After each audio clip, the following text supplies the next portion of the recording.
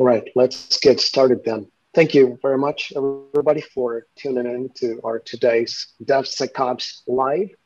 I represent Practical DevSecOps, as most of you know. Some of you mentioned that you've been following Practical DevSecOps or you've interacted with us earlier in some way or the other.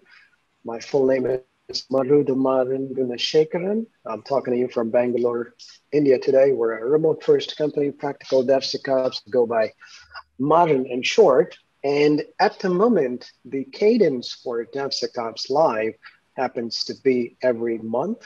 The last Thursday of the month. Today is last Thursday. The Thursday of the previous month, we did an episode about doing DevSecOps in Azure. And the previous episode was about how you can learn open policy agent or policy as code without losing your mind.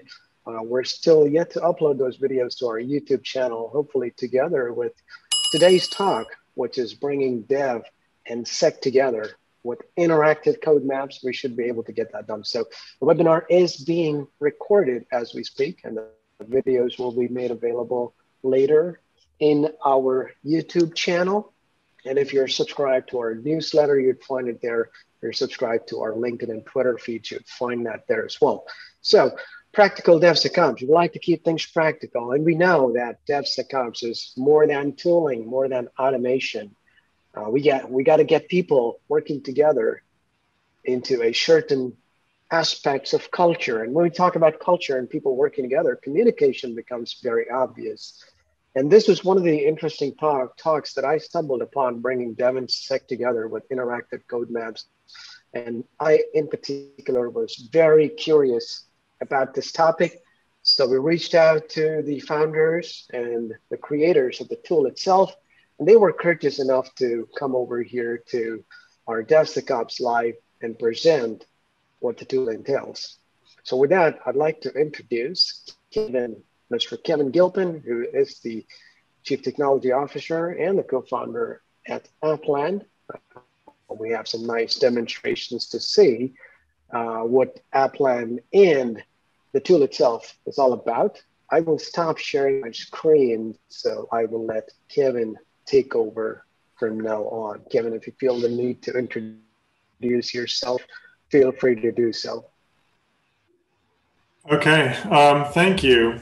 And first of all, I appreciate everybody choosing to spend their time with us today. Everybody has a lot to do, and it's great to see everybody coming.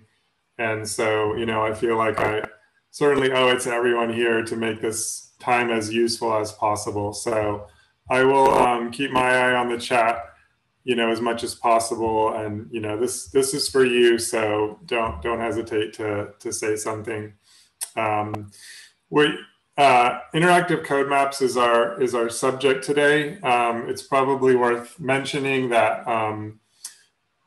so AppLand is a startup, and it's actually the second startup that I've done that's at least partly in the DevSecOps space. The previous one was called Conjure, which was is a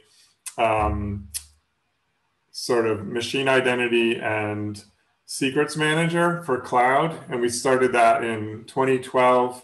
And Conjure is now owned and operated by CyberArk, which is a public cybersecurity company from Israel and Newton, Massachusetts. We're based in the Boston area also. So there's a lot of, cybersecurity activity here. And one of the things we learned a lot about at Conjure was about how to build a tool that multiple different types of people in different jobs could use at the same time.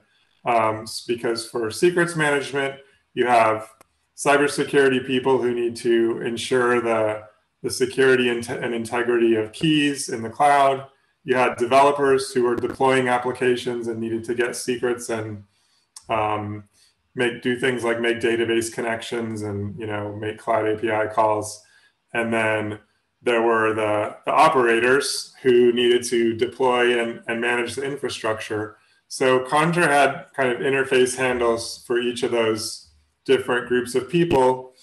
And essentially they each looked at Conjure like it was a different product almost, because their jobs were so different, but it had to perform a function and enable everyone to work together. So AppLand is very different because it's really about software understanding and kind of observability of code, and not specifically focused on DevSecOps, but really rather on the whole problem of communication and collaboration about code between all the people who interface with code.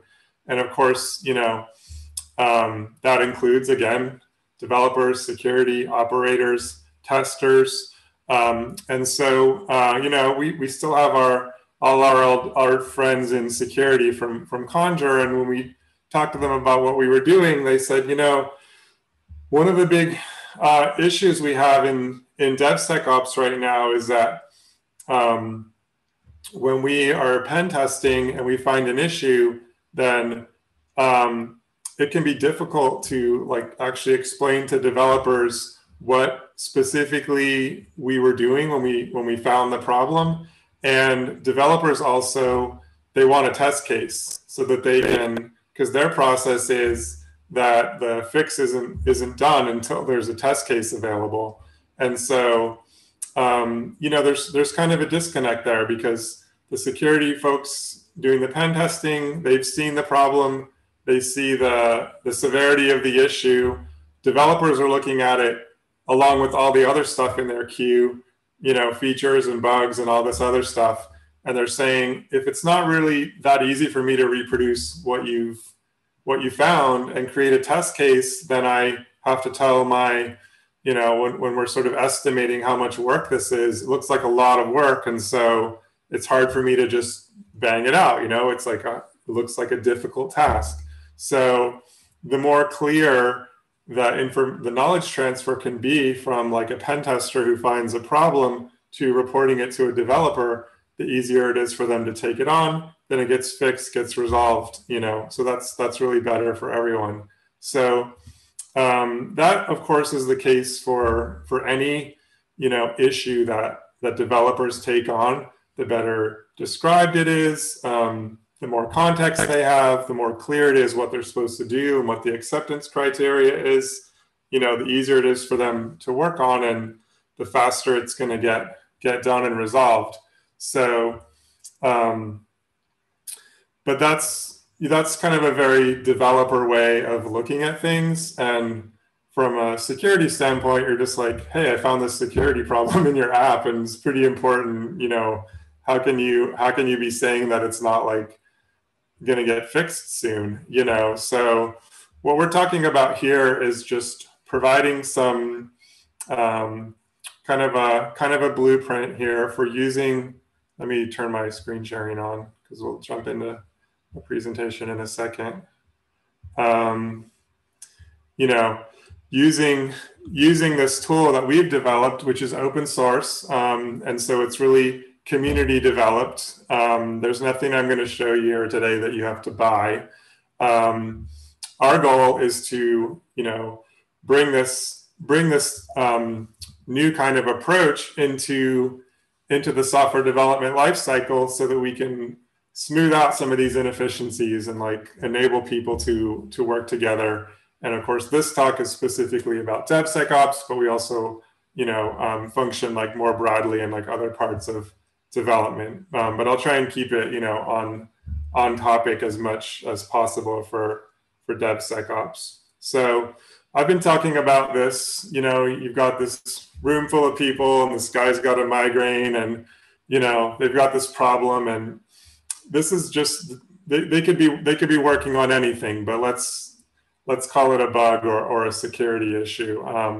And they've got their whiteboard with scribbles all over it, and they're trying to figure out what's going on. And just acquiring knowledge about code is difficult, and communicating about it is difficult too, especially when some people in the room are more familiar or expert with software development and the code. Other people are more familiar with project management or security, and getting everybody on the same page is really important. And the less information and clarity that developers have about a problem, the longer it takes them to work on it. So that's one of the reasons, that's really driving the need for better code understanding tools. Let's see. I don't have I've lost like the chat window, but just interrupt me if there's a question that I should jump in. I will definitely, Kevin. Okay, cool. So I covered a lot of this already. And so I'll probably just jump on to the next one. Actually, there's a typo in my dev2 link. It's actually dev.2/kgilpin.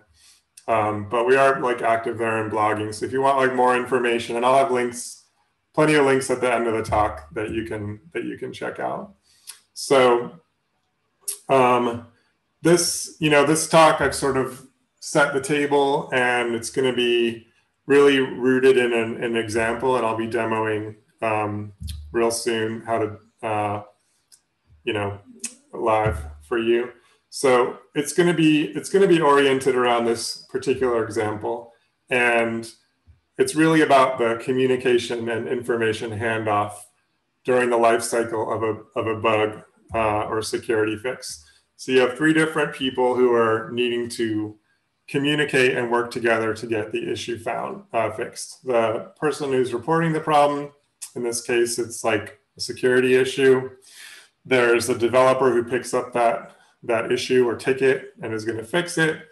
And then there's the code reviewer. And at each phase, you have someone who's got to like learn a lot about what's going on here.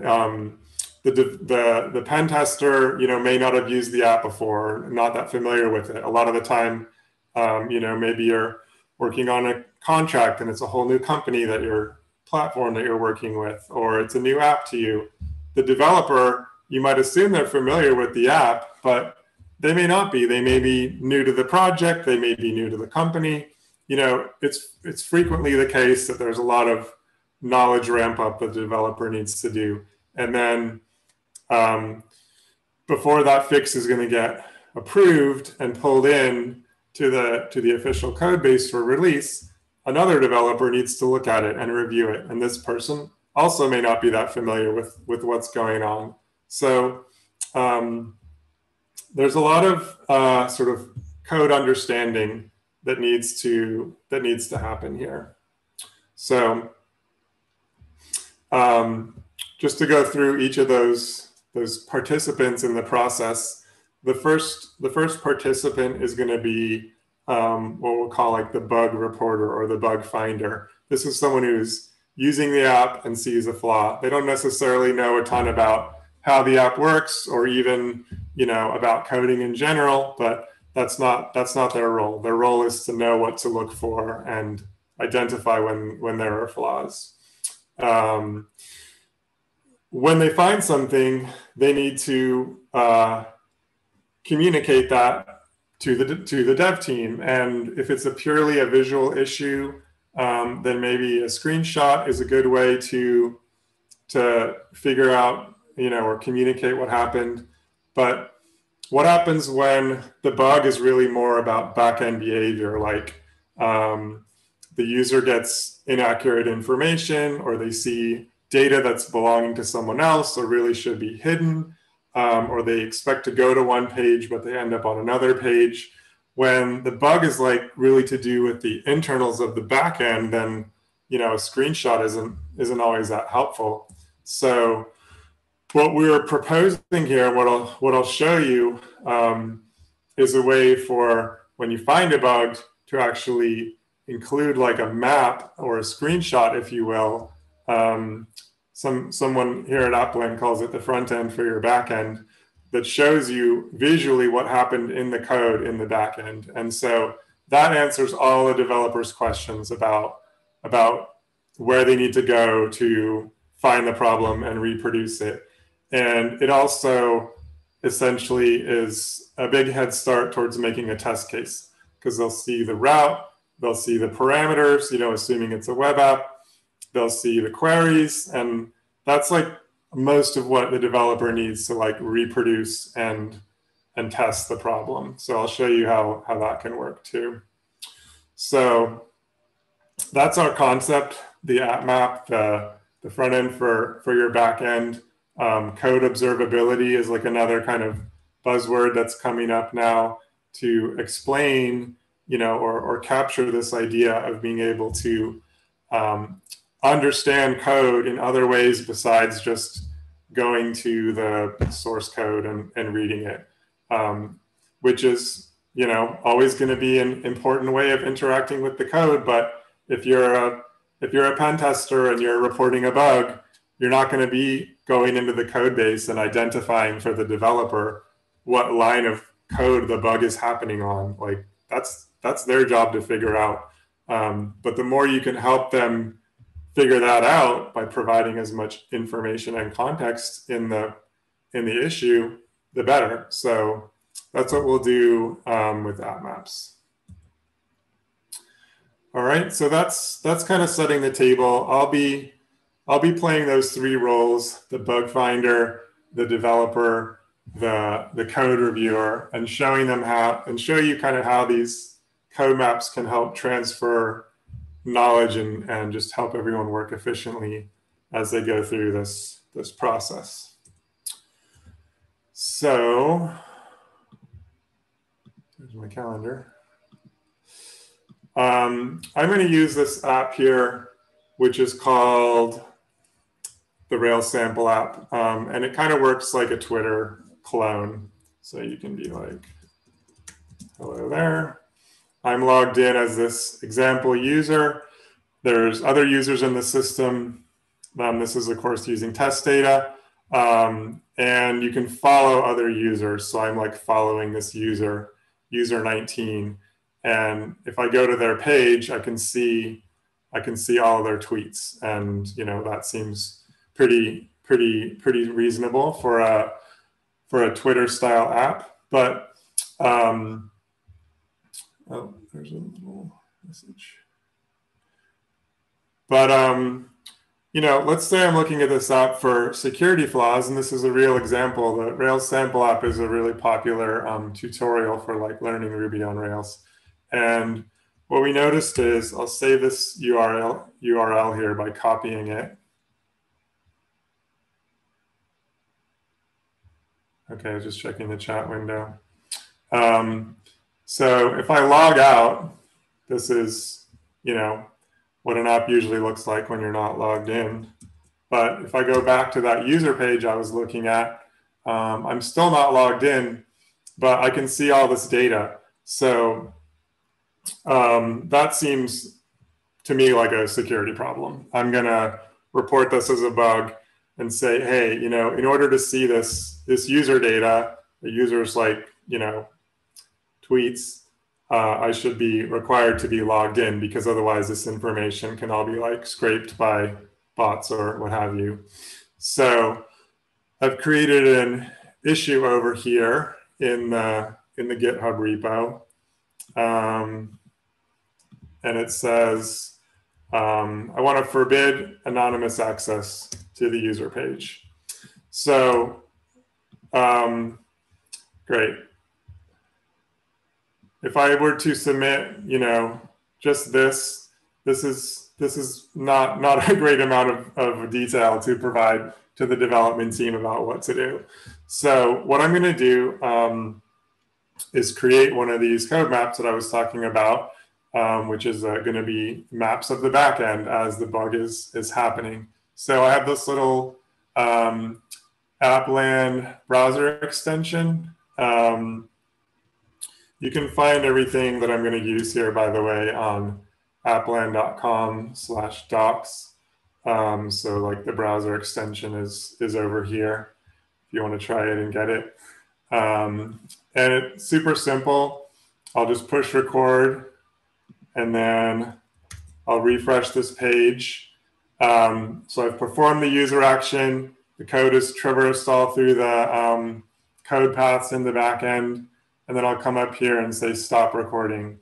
And then it's going to pop open this website at AppMap Cloud. And what it's done is create this recording of the backend, and it's available in two views. One of them is a dependency map that shows how the components like web services to code to the database all work together. And the other view is called a trace view, which is like got even more detail and things like function parameters and things. But for purposes of like reporting the issue, like that doesn't really matter. I don't need to get all into understanding of this. I'm providing it like I would a screenshot. So I'll copy this URL and go over here.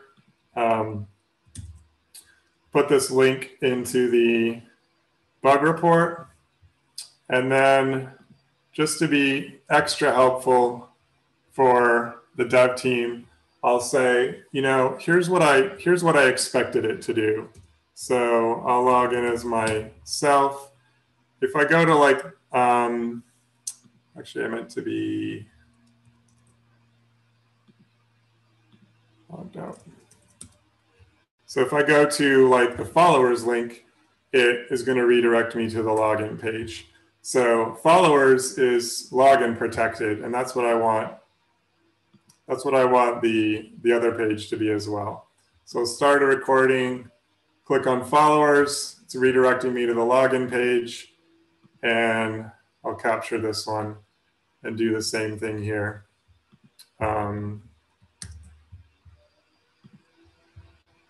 Copy that link, put it over here in my issue, and say, all right, I want to forbid, I think you should really forbid access to the user page without a login. Here's a code map showing the current behavior. There's another code map showing the behavior that I want to see, and this goes over to the dev team, right? As a tester, I'm done reporting the issue. So now I'll kind of switch roles, change my hat or shirt or something. And now I'm the developer. I'm picking up this issue. So, we've done our bug triage and whatnot, and hey, this issue like looks important. There's lots of detail here. This looks like something I could, take action on right away. So let me get over here into my code editor. So I'm in VS Code. I have this AppMap extension for VS Code, and Can I have a small request? Yeah. One of the participants apparently has troubles viewing the screen share. So can I ask you to stop screen sharing and restart it? See if that fixes for him. It's a Sure. request.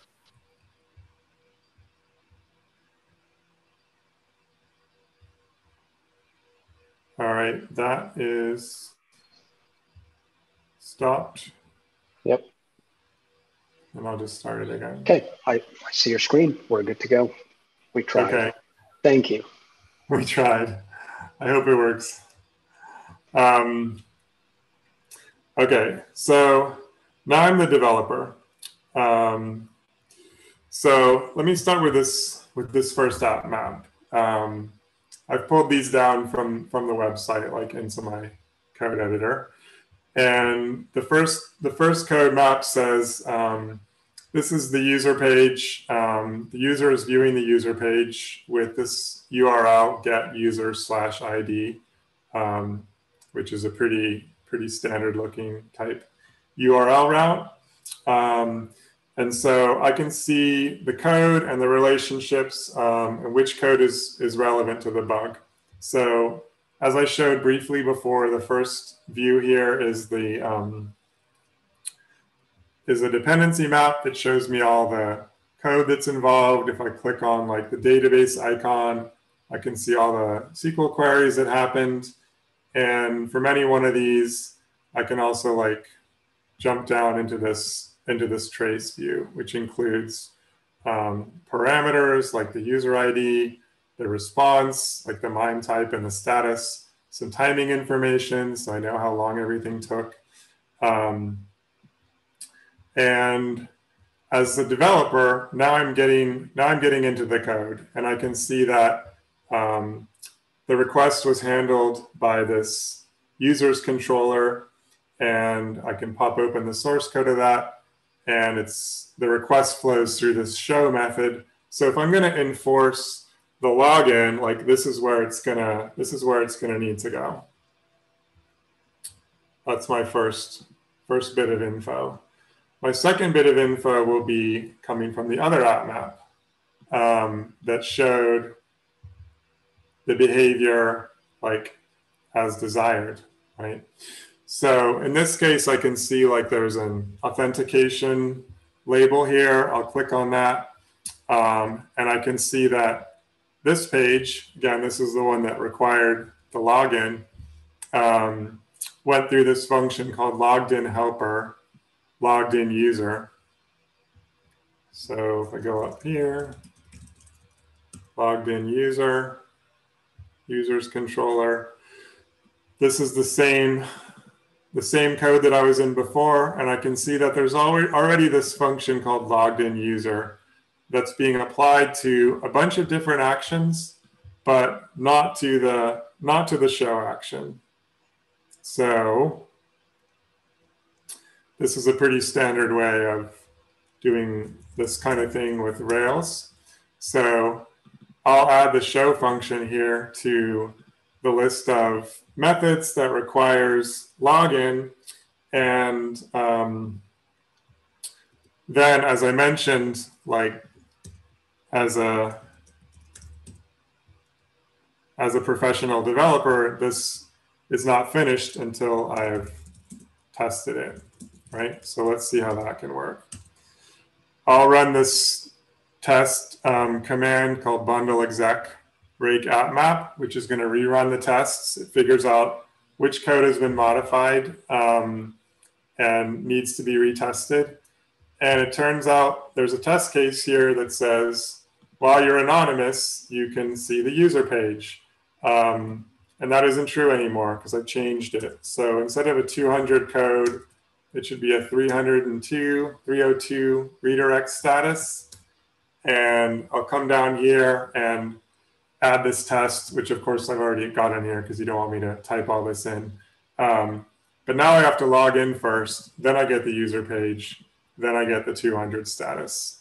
So I can now rerun my test cases. Oops.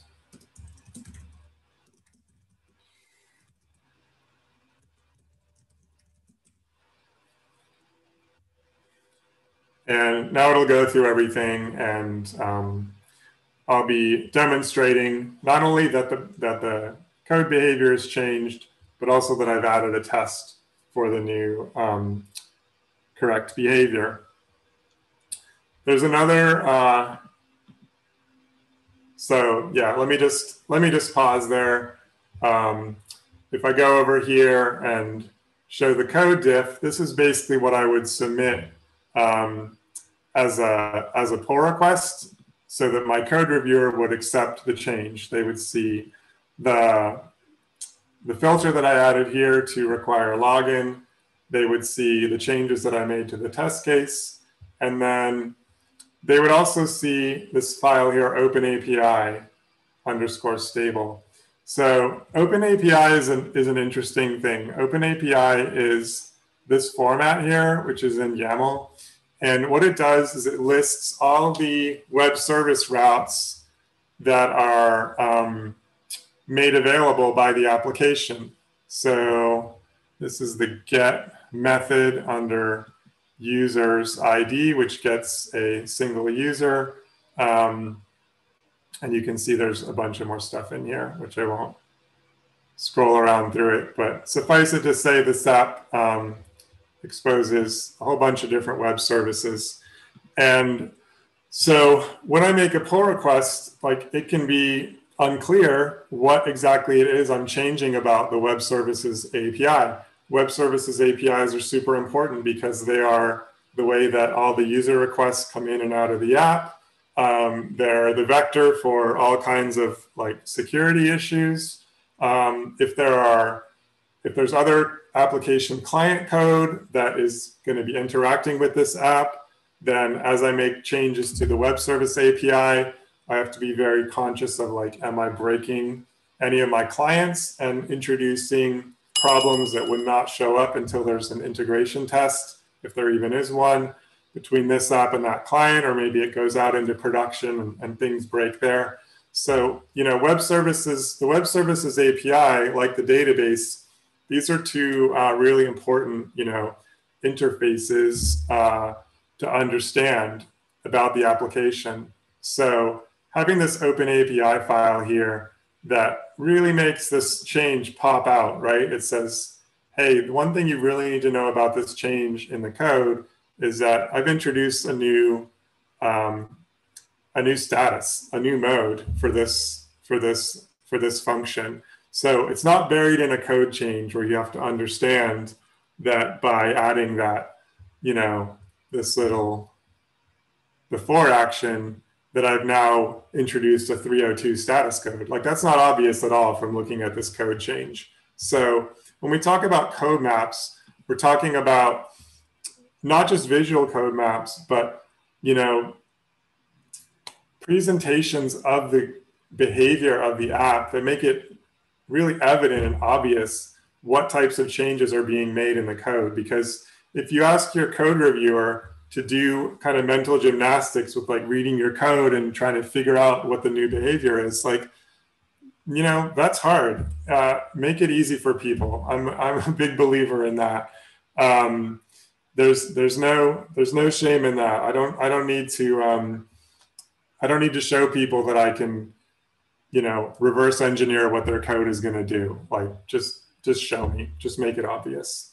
So now when I push this, you know, pull requests with the AppMaps and the diff of the code and the open API diff, that's going to give the reviewer lots of information about what the new code change does and why. And so that handoff is complete from the security issue found by the pen tester to the report. I was able to consume that as a developer, isolate what I needed to do, and now I'm communicating downstream to make it easy for this code to get merged. So that's really what it's all about, right? Is making it easier for people. If you go back to that picture in the very beginning with the people at the whiteboard and they're just stressed out, and like that's what you don't want. Not only is that an unhappy place to be and stressful, but with that amount of uncertainty and confusion, it's also likely that, you know, the right solution may not even get implemented at all. It's very common for people to have a misunderstanding about how code is working or what actually needs to be done. And you know, watching big companies and small companies working on trying to manage and maintain like big monolithic apps or microservices apps where you have lots of different pieces and their interfaces are always changing. That's why I showed you the open API snippet, right? That's what really prompted us at AppLand to start working on this problem in the first place, is to try to just cut through that noise, make it more easy and obvious what's going on in the code, and reduce that incidence of those migraine headaches and crazy whiteboard sessions. So this is some info about how to get started with AppMap. appland.com/docs is also great. That's probably all you really need to know. If you're working on this purely from the sec side, then your dev team would add the Ruby agent or Python agent or Java agent to their code and provide some configuration. And then when you are testing the code in the environment that's created for you to pen test, then you would be able to use that browser extension to record the things that you see and want to report. And I really think the development team will be thrilled if you can provide them with that detail when you make a report. So here's a few more links. Where our blog is super active, and we do talk about, you know, bugs and security and collaboration all the time. And as I mentioned back in the beginning, AppLand is an open source company. Discord, this Discord URL is free for anyone to join. We have channels for each of the different languages that we support, as well as things like security announcements and stuff like that. So we have a lot of really obviously cool things coming down the pike, and we're constantly looking for people to talk with us about how to make it better. And I mean, that's not just lip service. Like we talk all the time in AppLand about how to outreach to people, how to find out how our app is landing with people, how they're using it, how they can make it better. That's really our DNA. So would love to be able to interact with some of you folks at any time, and these are a bunch of good ways to do that. So that's what I've got here in terms of presentation content. And so I will hand it back to probably our host.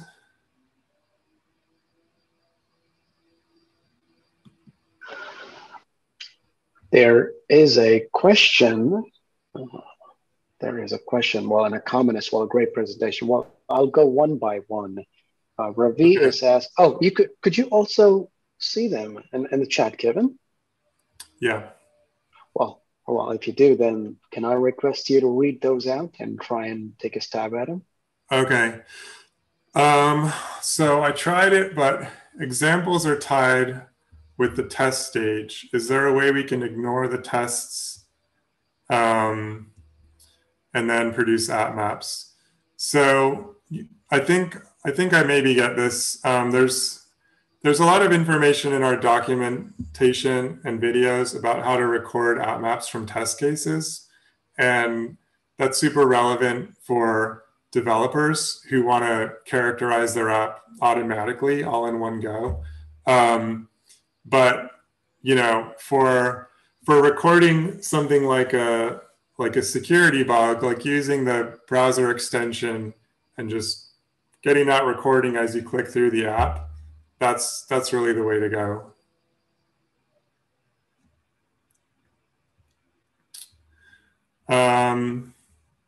Okay. This can be used by bug bounty hunters to traverse through the code using the browser extension. Is this a negative use case, and are there any controls to prevent this if it happens? Yeah, so AppMap is really designed to be used by people who are trusted and members of the team. We do get, so this would be like in your dev environment, in your test environment. If you're pen testing, you'll be in an environment that's like set up for you. If someone does manage to get in there, like they're not accessing production data, so that's a safeguard. This isn't something that you would put out in this form in production, but we are actually really interested in capturing data from production, not in a way that users can access it, but just kind of invisibly in the background.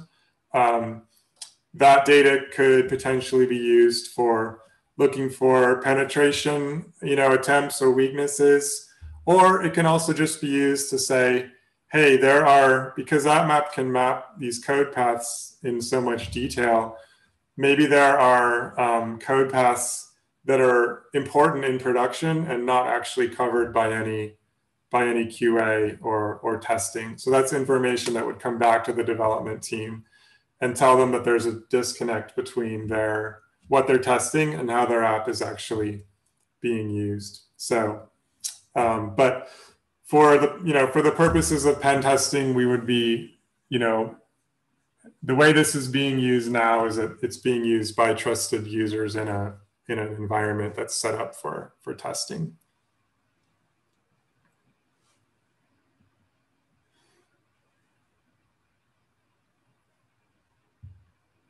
Great, thank you for your questions, Samir and Ravi. Anybody else? Any other questions? What other questions do we have? I have one, Kevin. What is the connection between the agent that is going to run on the web server that was running on localhost, right? The connection between that agent and the web browser extension, can they be used independently, or are they related and work together in some way to produce those insights that were provided? Yeah, that's a great question. So when you run the agent in your app, and if it's a Java app, it's a Java agent. If it's a Python or Ruby app, it's a gem or library. You can enable that your application to basically accept HTTP messages that say start recording or stop recording. So we call it remote recording because it's a remote way to begin or end a recording. So the browser, you can even do this in like the Chrome debugger or whatever. When you push the start recording button, it sends an HTTP message to your app, which is intercepted and processed by the AppMap agent that begins recording. So the browser extension is one way of doing recording. We also have buttons like if you're a developer and you're using the AppMap extension in your code editor, you can start and stop, make recordings there. You can use curl. We had some security people who essentially wrapped everything in their own interactive bash terminal where it would like send curl requests and pull things out and stick them in files, because they were like super command line oriented people. So, it's programmable, it's open, people do interesting things with it. And that's the kind of thing where it's great to hear back from people about what they're doing out there in the wild, and especially if there's something we can do to make it easier. Okay, thanks. That answers the question. So it kind of popped up because of the bug bounty question, and looking at the way bug bounty programs work these days, you really need to have this agent installed on the server in order for you to enable communication between the browser add-on and to get the code maps visually correct. So in a white box penetration, in a white box vulnerability assessment scenario, when you are brought in as a security professional to perform some kind of vulnerability assessment on the application, then installing this agent on the web server is only going to provide a greater insights and greater communication through all the different ways that you've showed. Yep, that's exactly right. So right. Without the agent, installed and activated, like that vector isn't there for better or for worse.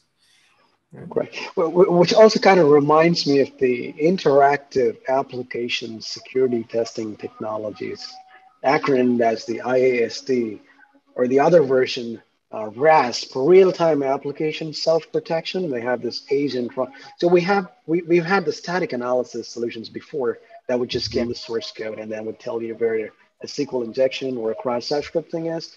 On the other end of the spectrum, we've had dynamic application security testing tools that tested the application after it is deployed using the URLs. But in the past 5 or 6 years, there have been this new thing. Ravi also asked in the chat about binary instrumentation. So this is closely aligned towards that path. Do we have any goals of pursuing in the direction of the application security testing space? Because we now have the technology that interacts with the code as well as the running application, and we have greater insights in terms of where the data is traversing through. Is that something that on the radar? It's the most interesting thing that's been happening with us with like dedicated security companies is really more of like a partnership where if there's a tool that like say detects or intercepts like a flaw or an attack on the application, that then like AppMap can provide like a detailed picture of everything that happened like in the code. I showed you the open API step. So there are some tools that perform testing of the application, and the first thing they want to do is ingest the open API so they know all the routes to exercise. So that means they're dependent on the app having an open API file, which many of them don't.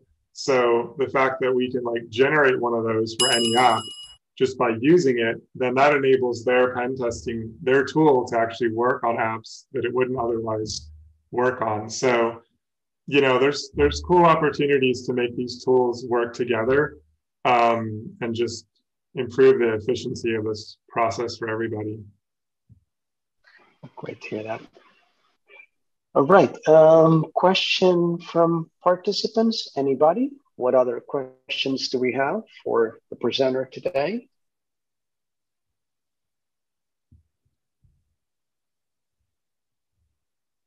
Feel free to unmute yourself now. I'm not sure if you have the permission, but please type them in chat.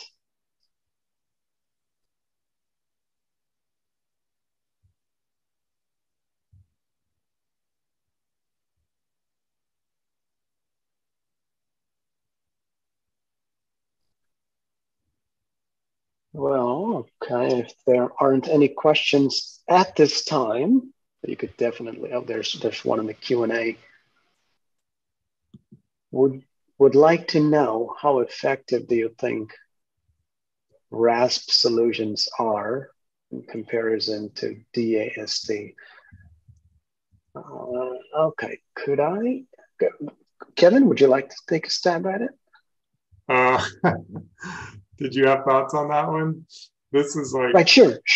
Yeah, so I was also thinking, well, obviously, RASP solutions are expensive compared to the DAST solutions because, you know, they have the additional advantage of looking at your source code and the running version of the application. Yeah. The RASP solutions also try and prevent your threats, right? If you compare and contrast that to the firewall systems that still exist at the network level, firewall systems operate in two modes, right? Intrusion detection. So intrusion is detected and alerted, and there's also intrusion prevention systems. So besides detection, intrusions can also be prevented, right? And in a similar fashion, RASP solutions work in two modes: report-only mode and blocking mode. So in that way, dynamic application security testing solutions help you in testing your application after it is deployed. But real-time application self-protection systems run alongside your application in production. They can not only detect threats, but they can also help you prevent threats there. That's my take on how effective RASP solution is in comparison to DAST. Yeah, so that's a great case. So if you have your third-party application or component where you don't control the code, people normally resort to virtual patching. If virtual patching is a jargon, if you don't control the code, you can't fix it. You got to wait for the third-party developer to give you an update there. Mm-hmm. And if the third-party components are not actively maintained, then you got to fix that yourself.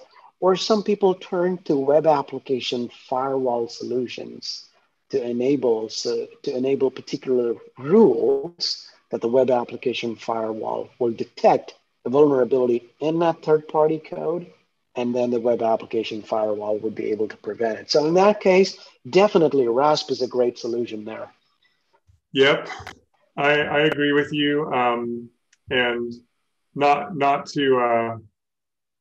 to come in on the side of one or the other, but one thing we track pretty closely is the common weaknesses enumeration from MITRE.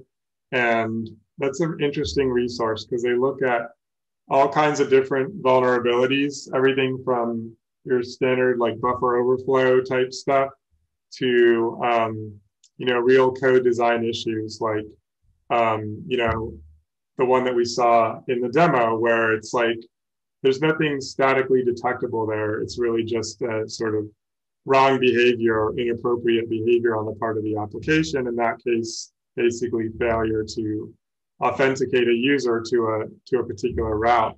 And so they actually kind of organize these weaknesses by which tools are capable of uncovering them.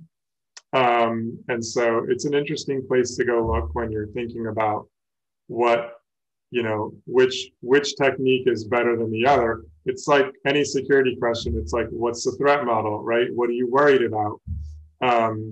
So, they all have their pluses and minuses. I know with Conjure, because it was running in the production environment of our customers, a huge consideration was like, are you ever going to interfere with the uptime or performance of the applications? If you said, well, our tool's only 5% overhead, they'd be like, you can stop right there because 5% is way too high, right? So things that test your app before you deploy it don't add overhead. That's a plus. Things that run in line with your app are an active protection, but there's going to be an overhead, and web application firewalls introduce like configuration complexity and things like that. So, the CWE is just really interesting, like unbiased. Then you go read like vendor stuff, and of course, like their stuff is the best, right? So finding like unbiased sources like this one, like this podcast and things, it's like what you gotta seek out to make your own decision, because there isn't like if this is better than that. It's all trade-offs. Very true. Great insights there. I got a question for everybody who is in the attendee list today. What other future topics would you like to hear going forward in the future DevSecOps live events? Feel free to put that on the chat as well. While you guys do that, I appreciate Kevin and Lizzie for being kind enough to attend as speakers and presenters at our DevSecOps live events today. I hope that most of you or everybody found this particular presentation useful. We're consulting a couple of organizations right now, so I'd be sure to recommend them to look at AppLand and then see what they could benefit in terms of security communications at least. Other than that, well, thank you, Kevin and Lizzie, for being here today. Our pleasure. Thank you. Great. So the sessions are being recorded. I'll notify you guys once we upload it to our YouTube channel. Other than that, it's been great. I personally enjoyed this talk. I've had a lot of questions, but some of them were answered in the slide as we went through the presentation. Some of them were asked by the audience themselves as well. I wish everybody have a good evening and have a good day. Thank you for tuning in today. There's one last question from Rohini again. We will take that. Can we cover microservices architecture? I'm going to answer that as a definite yes, but I will leave it to Kevin as well. Yeah, microservices architecture is a really hot area for us in particular, because being able to see how requests flow through those hops within a microservices system, and being able to essentially correlate code maps together so that where one code map sends out a request, then you can pick it up on the other side and be able to see root cause of an issue. I mean, a personal story, like my wife and I were trying to get our cell phone plan changed through a phone vendor that I won't name. And at one point, they were like, well, we need to reset your account or change your password or something. Then we were just completely locked out, because as we went to the login screen, it was just redirecting us around and around in circles until like finally like the browser would just like time out, right? So issues like that happen within applications are super hard to debug. And so having the insight of code maps that can really trace through these requests from one end to another, we think that's going to be really huge for us. And partly because of our ability to get like the deep insight in the data, and partly because of our ability to deliver that information into the development environment where development can really act on it. A lot of microservices like observability tools are really oriented around providing uptime information for operators.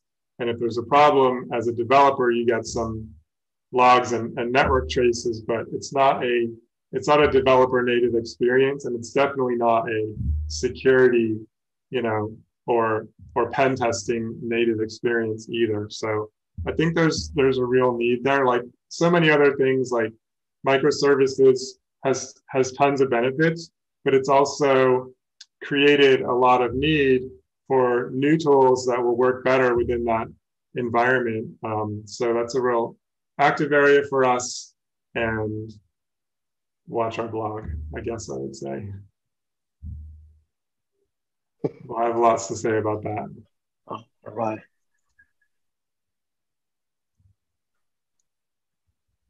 Oh, great.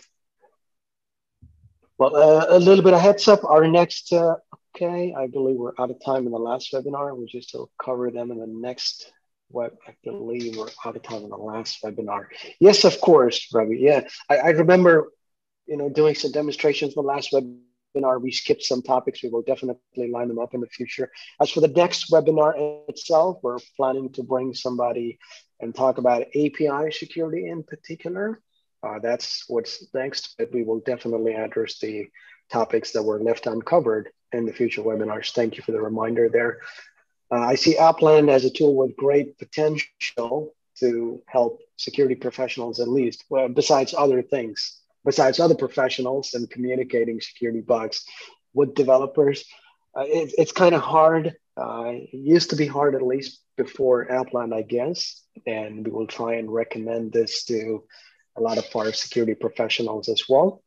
And I wish Kevin and his team good luck in taking this tool to greater heights. With that, thank you very much, everybody, for tuning in today. Watch out for updates about our next event, and have a good one. Thank you. Thank you.